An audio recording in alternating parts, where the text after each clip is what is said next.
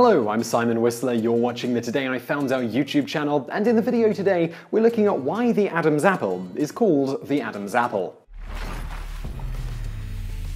The origins of this term go all the way back to the biblical event where Eve gave Adam a forbidden fruit, which is commonly misrepresented as an apple. The term then basically comes from the legend that when he ate of the apple, a piece got stuck in his throat and made a lump. Now, of course, according to the Bible story, it wasn't an apple Adam and Eve ate of, it was a fruit from the tree of knowledge of good and evil, of which there was apparently only one. Besides the obvious fact that I don't know anyone who's felt particularly more knowledgeable in the ways of good and evil when they ate an apple tree is not self-pollinating, so you'd need more than one to have it produce more of itself, which pretty firmly kills the whole apple tree theory.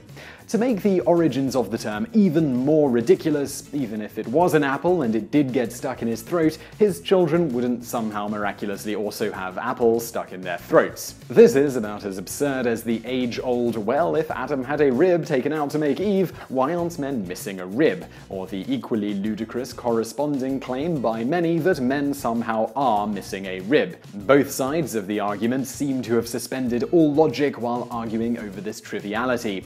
The real irony here is that the rib translation was actually a mistranslation. So this all begs the question, why do most people think the Bible says Adam and Eve ate an apple to get them tossed out of the Garden of Eden?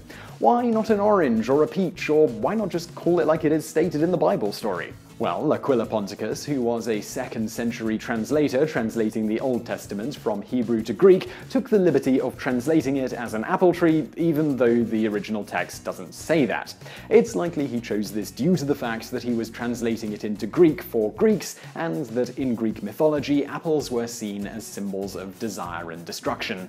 So I really hope you enjoyed that video. If you did, please do give us a thumbs up below, and don't forget to subscribe if you haven't already. Also, if you've got a question like this that you would like us to answer, please do leave it in the comments below. And if you see another good one, give that comment a thumbs up, because the ones that rise to the top, we are more likely to make as videos. So be sure to do that in the comments. Also, over there on the right are a couple of other videos you might enjoy if you enjoyed this one. And thank you for watching.